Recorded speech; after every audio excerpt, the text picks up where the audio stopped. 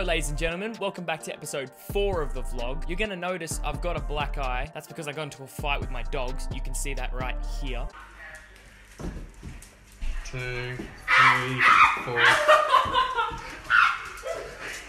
But today, I thought we would talk about, Jordan, what are you gonna do once you get out of quarantine? Once you're out of this self-isolation thing, what are you gonna do? And the truth is, I thought I'd just answer that today, so let's have a look. For starters, it's April, so I'm definitely gonna go out and support my local NRL team, the Gold Coast Titans. Cancelled.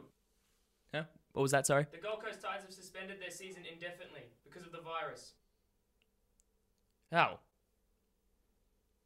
No one really watched them anyway, that's fine. Well, if that's the case, I'm definitely gonna go up and watch my Brisbane Broncos. The Titans, that's just a local thing, but the Brisbane Broncos, that's in here. Broncos have also cancelled their season. Oh, really? Because of the virus. Really? I guess the Broncos have really dropped the ball there. The Cowboys. Well, if that's the case, I can definitely go out and support the grassroots league teams then, right? They've also been cancelled. You're joking. Well, maybe I'll just watch the soccer. Cancelled. Rugby. Cancelled. Aussie rules. Postponed. Lacrosse. No one watches that anyway. This is true. Hockey. Dude.